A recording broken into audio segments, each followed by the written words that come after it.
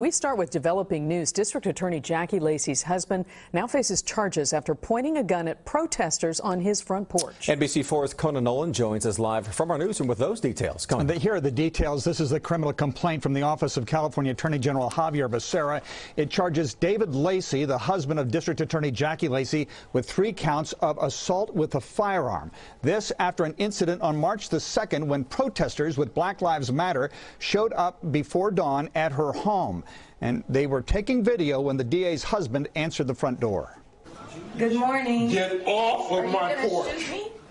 I will shoot you. Get off of my porch. Can you tell Jackie Lacey that we're here? I don't care who you are. Get off of my porch. We'll get out. Now, the 3 misdemeanor charges relate to the 3 protesters to which the gun was pointed, including Melina Abdullah, the co-founder of Black Lives Matter Los Angeles. The group's been demanding Lacey resign from office over what they believe is her failure to hold police officers accountable in questionable shootings. Now, Lacey, at a news conference days later, apologized for the incident and said her husband deeply regretted what had happened, but she said the protesters had crossed a line by threatening and intimidating her.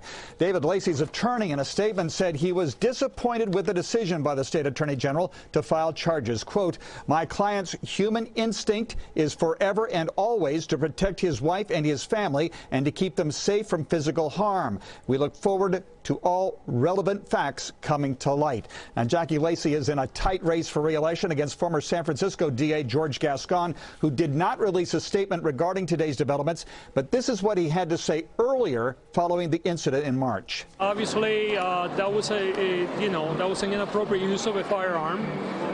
But there's going to be an investigation that's being conducted by the Attorney General and the LAPD, and we let those that are in charge of that investigation do their thing.